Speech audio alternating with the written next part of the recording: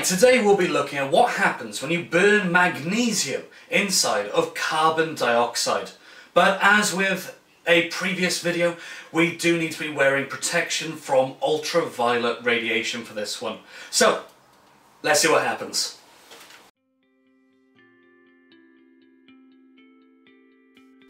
Our first step is to produce carbon dioxide gas. For this we'll be using a rather well-known reaction with sodium bicarbonate and a 5% acetic acid solution, better known as cooking vinegar.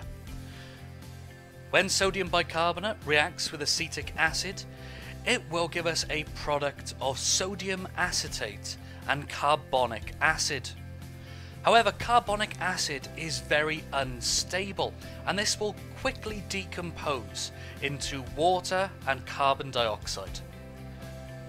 Now, carbon dioxide will displace the oxygen in the beaker, which means when we put a flame into carbon dioxide, it will put it out.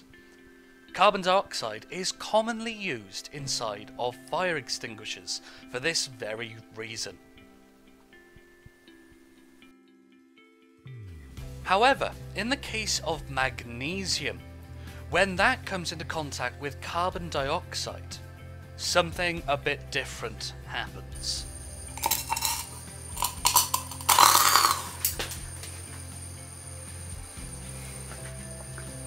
Now let's have a look at what is happening chemically with this one. So if we have solid magnesium metal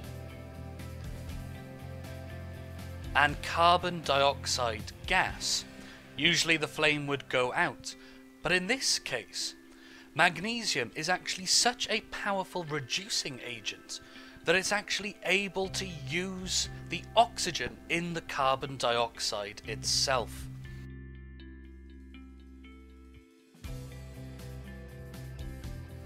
The heat of the reaction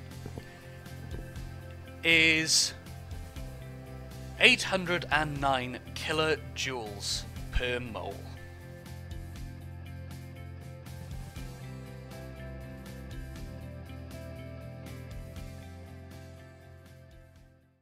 And that does sadly bring us to the end, but please do tune in next week and share, like and subscribe, and until next time, carry on learning.